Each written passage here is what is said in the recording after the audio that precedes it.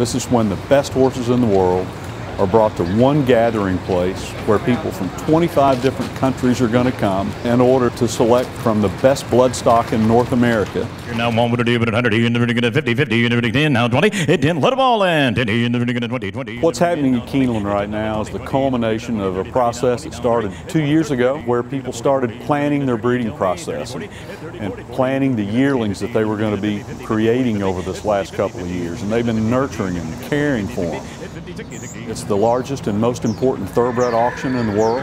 We catalog around 4,600 horses. From here, they spread out all over the world to race and compete against other horses on every continent except Antarctica.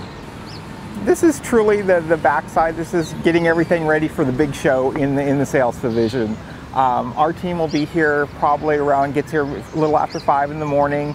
The horses are all exercised, they'll get a bath, they're groomed, they're just topped off, made to look presentable and beautiful, get ready for the day. We're done there around 7:30 or so. I'll get everybody breakfast, and potential buyers will start coming around in a half an hour or so around 8 o'clock and take a look at all the horses.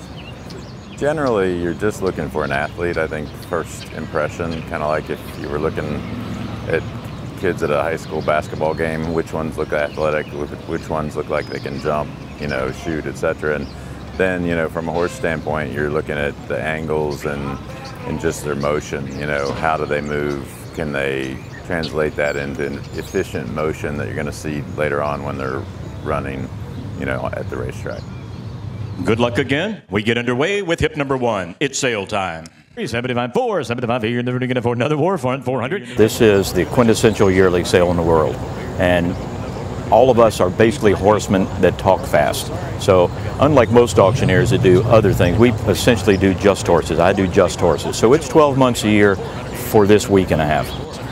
This is the place that sets a standard around the world for the quality of horses that you expect, and when people come here, the atmosphere and environment. Hip number 32, consigned by Taylor.